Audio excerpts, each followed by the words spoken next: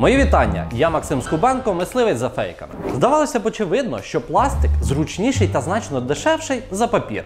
Але тут от така історія. Синку, привіт. Оце загубив паспорт. Але якось хвилююся, йти міняти його чи на новий, чи не йти, бо тоді ж стану власністю держави. А всі дані старого паспорта знищать. Порадь мені, будь ласка, як мені бути? Раджу. Татку, йди та отримуй новий паспорт. Тут немає чого боятися.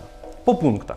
В нових ID-картках, які видають замість паспортів старого зразку, ніде не написано, що відтепер його громадянин начебто власність якоїсь держави. Просто тому, що це не так.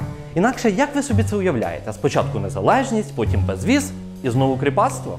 Нам пообіцяли клаптик землі і 2 раба. Ну а ще уся інформація, яка прописана текстом на паперових сторінках старих паспортів, звичайно ж нікуди не дівається. Єдина відмінність, що дані про власників пластикових паспортів зберігаються лише в електронному вигляді. Ну і правда ж добре, коли паспорт не можна промочити. Хоча мені важко уявити умови, за яких би вам довелося пірнати у воду з паспортом. Ну хіба що ви записалися на прийом до адміністрації Посейдона.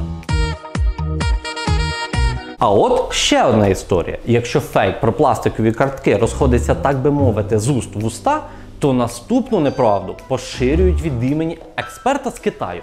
І він нібито наполягає, що звичайна водяна пара вбиває коронавірус. Вова, прекращай пропускать наші сеанси. Діло серйозне. Але ж ви знаєте, чим простіше брехня, тим простіше на неї купитися. І це саме такий випадок. Мовляв, якщо вірус потрапив до носоглотки та легенів, його можна запросто вигнати звідти парою, яка має високу температуру.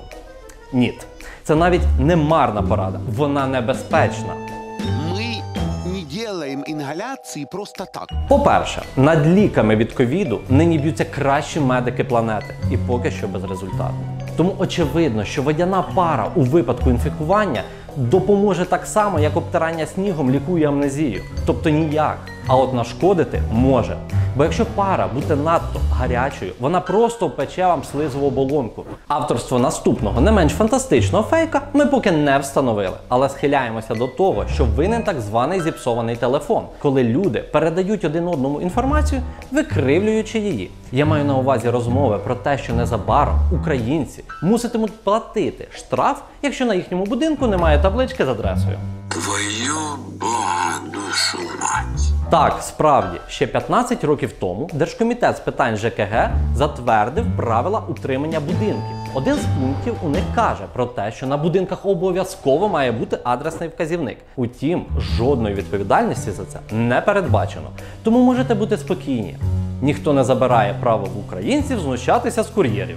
Ні обіцянок, ні пробачень. А з вами був мисливець за фейками Максим Скубенко. Не беріть дурного в голову і завжди аналізуйте інформацію. Побачимось!